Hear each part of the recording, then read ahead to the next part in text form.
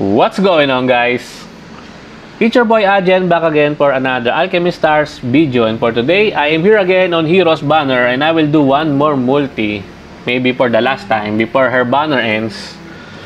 I've managed to get a multi's worth of resources just by farming some Elysium and some dailies. Anyways, I am guaranteed to get Hiiro if I get a 6-star here, since I'm already on the hard PT, but I am only at my second multi after the Connolly fiasco. So anyways, without further ado, let's get right into the summon. Come on, Hiiro, please come home. 6 stars, come on. If this is a 6-star, it's gonna be Hiiro, guaranteed. Yes! Yes, finally! Redemption time! Redemption time! Yes! All those hard works on Elysium stages paid off. All of those hard works on Elysium stages paid off. By the way, I'm gonna be releasing my Elysium clears maybe later on, once I've compiled them and once I've made the video. But for now, this is my Hiiro redemption. I would be glad if this is more than one 6-star. Come on, Hiiro, here she comes. More than one. Okay, not bad with 1 5-star. It will be in the second one, I believe.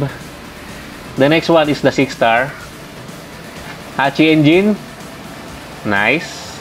Okay, Hiiro. Yes. Preemptive strike, Hiiro. Here we go.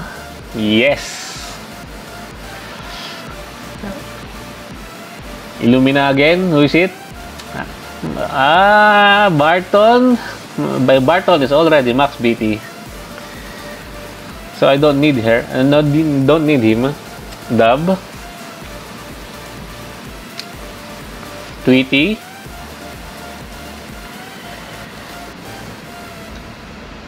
Black Panther.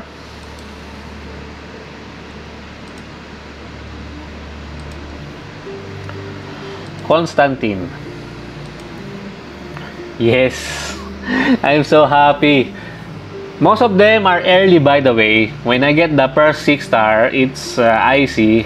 It's on my maybe within 20 pulls. And then Connolly within 50 pulls. Yeah, 50 pulls. Because it's 5 multis.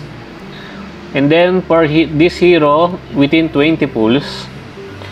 So 20 plus 20, 40 plus 50, 90. So I got to hard PT on 90 pulls, which is pretty good, since it is above average. Because normally the average for getting into hard PT is around 120 pulls or something, if I remember correctly. Anyways, I'm just glad I got Hiiro very early on, since I am running out of stages to farm for resources for this one. Yes, finally. Whew. It's been redeemed. It has been redeemed. I was just so frustrated yesterday that I blurted out some bad words, but it is what it is. I got my preemptive strike Hiiro, and now I can finally get Nikinis on my selector box, because I am still missing Nikinis. But who knows, I might be doing some summons earlier.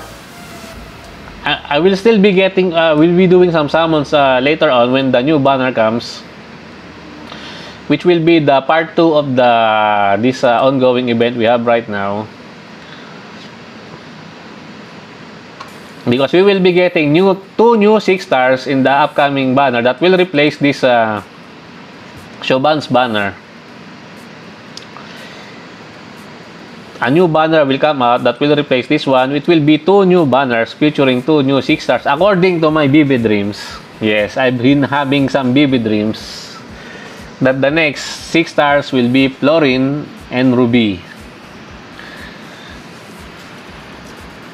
And in my BB dreams, Fluorine is a thunder unit and Ruby is a water unit.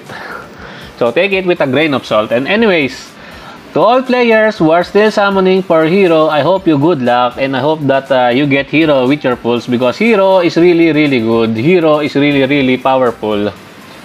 She is one of the best unit in the game, if not the best unit in the game.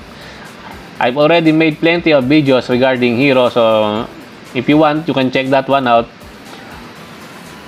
And maybe it convinces you that Hiiro is that good.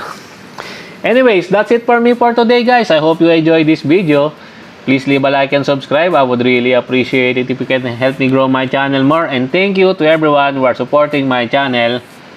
I appreciate every one of you. Until next time, peace.